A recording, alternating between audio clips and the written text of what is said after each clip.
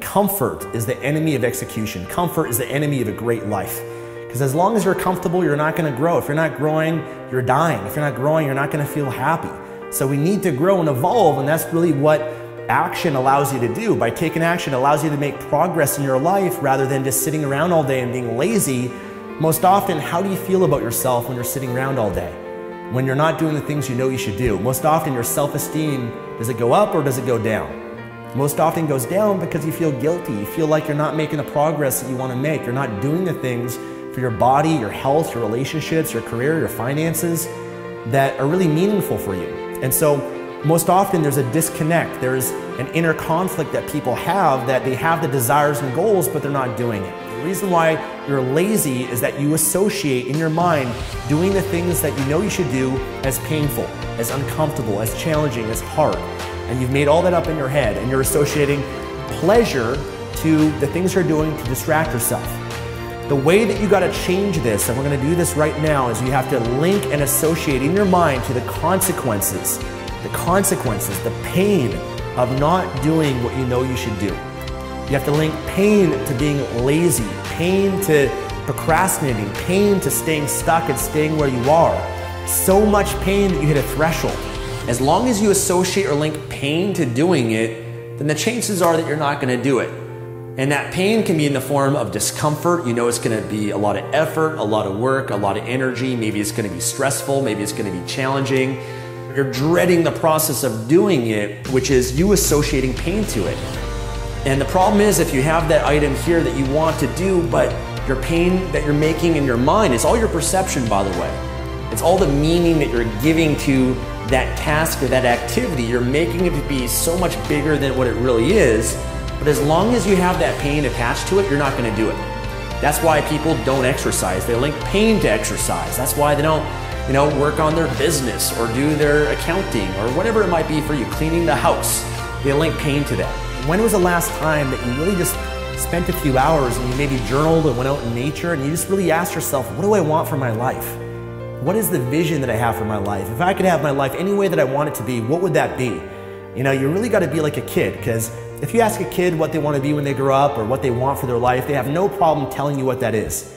They're going to tell you that they want to be an astronaut, that they want to be a firefighter, that they want to be an engineer or a scientist or the president or whatever that is. They don't have those limitations that most often we get as we get older in life, as you get older as an adult and you experience some pain and you've had some disappointments that, and the unfortunate thing is a lot of people, they let that pain dictate their future, that because they experience pain, they give up on their goals and their vision. They think, why even bother? Why even try? That when I did dream, when I did go for it, it didn't work out the way that I wanted to. And so they allow the past to determine their future. Because oftentimes we procrastinate because we make it so much bigger than what it really is. We make it just so big in our head. Oh my God, I got to do my bookkeeping and there's just so much to do. Oh man, it's going to take so long. It's going to take the whole day. And we always exaggerate it. We always make things much bigger than really what they are. Oftentimes when you just do it, it's like fear, right? You're afraid to do something, but when you do it, you realize, oh my God, it wasn't as scary as I thought. And you got to understand that's just your brain playing tricks on you. It's just messing with you. See, the more willingness you have to be a little bit disturbed or satiated or experience the pain, the more likely you are to link the pain to being lazy. So you got to be honest with yourself with this. Of what is it costing you right now? It's costing you your self-esteem, your confidence, right? Because if you know you're not taking action in your life, you're not going to feel good about yourself.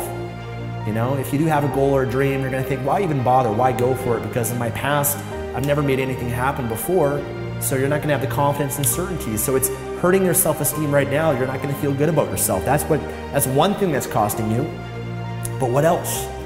Okay, maybe right now, because of this habit of laziness, right now today, you could have more money, more success, more freedom, more happiness, more energy, a better body, a better relationship. Right now, if you had solved this a year ago, 3 years, 5, 10 years ago. So look at all that you've missed out on your life by living the way you've been living right now, this habit of laziness. Are you willing to continue living your life this way for the next 5, 10 years? Missing out on more happiness and joy and money and all the things that you want? To have years go by and your life remains the same, you're not making progress, whereas everyone else around you, they're achieving, they're doing, they're moving ahead in their life and making progress, and you're still stuck.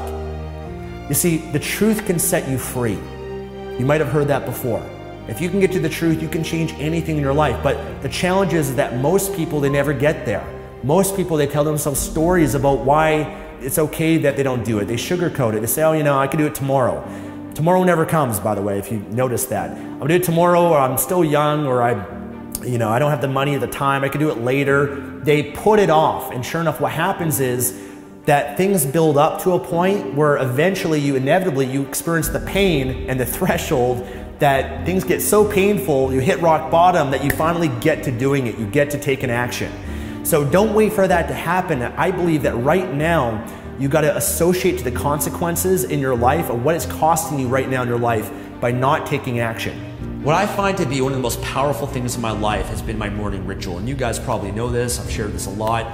But by having a ritual first thing in the morning, what you're doing is you're making sure that you are operating at your absolute best for that day. You're putting yourself first, you're giving yourself energy. Often, first part of the morning, you have the most willpower as well, so it's a lot easier to do things in the morning versus later on in that day when you're more tired and exhausted. But you're preparing yourself to be at your best. When you're at your best, you're gonna be unstoppable, man. There's gonna be things that come up throughout the day. You're gonna be able to do it so much easier because of the state that you're in, because of just how you feel. And oftentimes what we do is based on the emotional states that we're in. Our states, our thoughts determine our feelings determine our actions.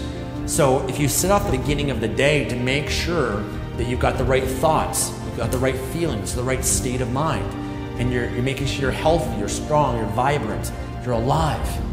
I find, man, like I'm just on fire for the rest of the day. I have no problem taking on those big tasks, those big leveraged activities in my life because of that ritual that I did to make sure that I'm at my best.